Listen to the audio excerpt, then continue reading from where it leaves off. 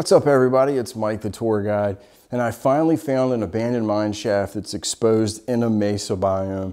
These are the coolest things. I've been trying to find one that works on both current and last gen. I finally did it.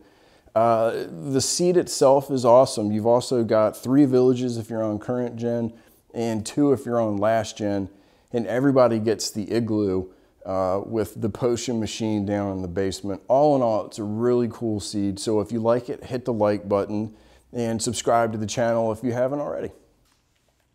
All right, this is pretty much where you're gonna spawn in, somewhere in this general area right here. And the first village is right next to you.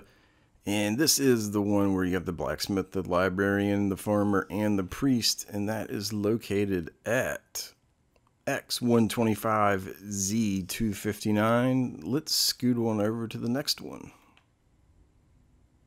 And here we are at the next one. It is at -211Z55. And in this one, you get a priest and some farmers and whatever random villagers happen to be running around. And the other village that you get if you are on current gen is over here in this direction.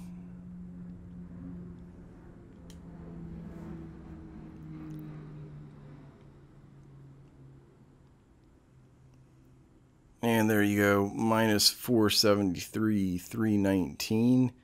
And you get a priest, some librarians, and some grub.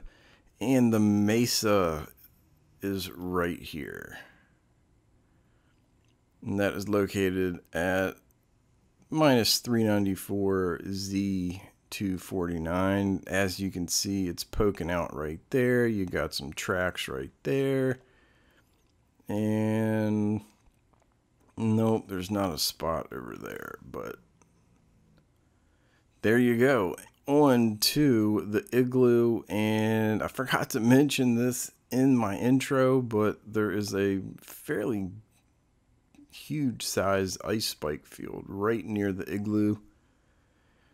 Everyone gets it, and we're gonna come up on it in just a second. Here we go, right there, and it stretches a pretty good bit. I mean, it's a no joke ice spike field. So you got some ice spikes too, forgot to mention it, but there it is.